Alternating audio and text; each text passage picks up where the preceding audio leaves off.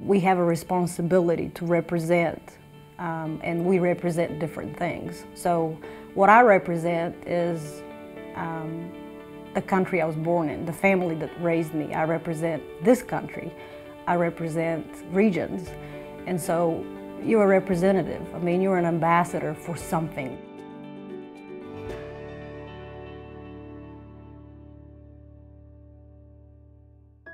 Jenny Hite was born under communist rule in the small Bulgarian village of Razgrad, about 40 kilometers from the Danube River and the Romanian border.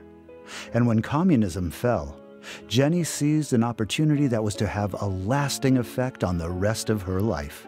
Growing up in Bulgaria, I think not knowing that I was behind the Iron Curtain is probably the difference between reading about it or living in it.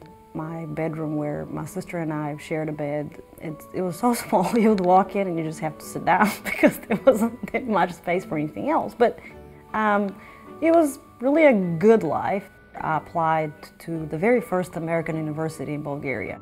Between '94 and '96, I went there for the first 2 years of undergraduate school and studied political science. I mean, I really wanted to continue studying languages and go be an ambassador or diplomat somewhere, because that was just what I saw myself doing. I just enjoyed languages, so that was what I wanted to do. And in '96, as part of kind of the school, I worked as a tour guide in an office down at the American University in Bulgaria. And one night, I was almost closing the office. It was almost 5 o'clock in February the 29th of '96. A group of Americans came in, and they were touring the Balkans and had stopped in the city, saw the American flag on top of the university, and sort of walked in and said, "Well, can we get a tour?" I said, "Well, sure, you can get a tour, come on." So we kind of walked through, went to the souvenir shop, and one of those couples was John and Marianne Hughes. This cute little old girl with jet black hair just came up and introduced herself and said she was going to be our guide. And she almost ignored the others in the group and just clung to us. They were just so loving in how approachable they were and how open, and wanted to invite me to come over immediately and visit them. And I said, you're crazy. There's no way I can visit. That's, 8,000 kilometers or 5,000 miles away. There's no way I could visit that far. And we invited her to come. And then we started looking for a scholarship for her. And we both went to Jacksonville State.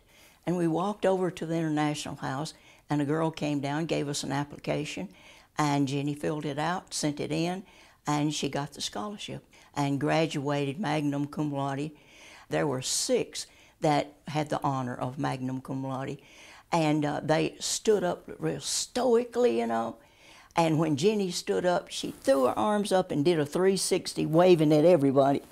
Jenny received an undergraduate degree from Jacksonville State, and later an MBA from the University of Alabama at Huntsville, the same year she married her fiancé, Brian.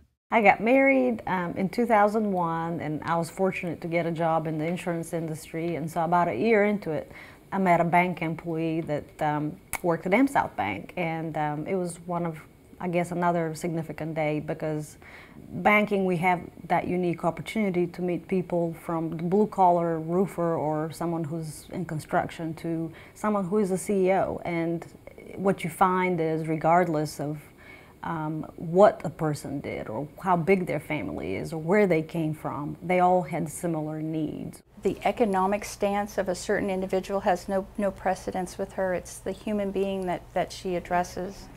And it's just amazing to see people's faces. And I don't know if she notices it, but I would sit back and watch, and just to see the gratitude that people would show. When I first moved here, I needed to get my business account set up somewhere, and I talked to the former agent who was here, and he said, "You need to go meet Jenny over here." We sat down, had a good conversation. It just, Jenny's ability to connect with people when she first meets you, and I mean, just completely, everything else in the world is external. She's focused on you and what's going on with you, and so I immediately liked her. Jenny also plays an active role in the Huntsville international community. America is unique in the fact that we do represent the tapestry of just a variety of cultures who came here. And friend of mine from the university that went to grad school with me. She's from Romania, Elena, and so Elena said, you know, you really need to join the board of the International Society. We do a lot of things that promote culture, things that you would enjoy. I just moved from Atlanta, and I said that, you know, I like to do a lot of stuff with the international community, and I'm trying to find out for some stuff in the groups, and she's amazing you mentioned that.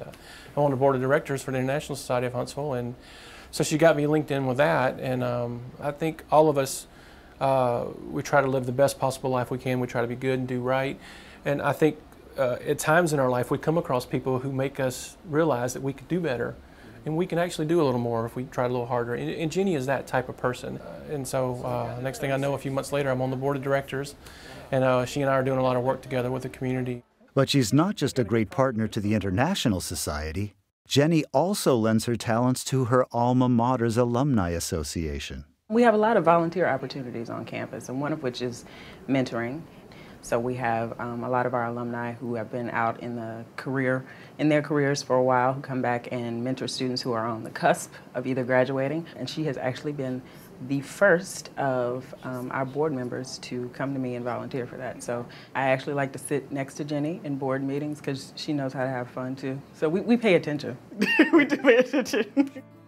An invaluable asset to the Regions team, an effective partner to her alma mater, and a respected pillar of the international community, Jenny Hite has achieved great things in her adopted country and always serves as a model ambassador for her homeland. I don't really think that what we own defines us by any means, because, I remember coming in with a suitcase, and I don't think I was necessarily worth more or less at that time than I'm today. It's just, I guess you have to, I don't know what is the right definition of humility, I guess, is not thinking less of yourself, it's just thinking about yourself less. But it's just, I think, a lot of times we just have to look at people and say, what is it that this person's, what is their passion about? What is it that they really want to convey? What is their life story? And sometimes in banking we have the opportunity to hear all of that. And so putting that together sometimes helps people. And so I do find that it does make life better for me, and I certainly hope it makes it better for others.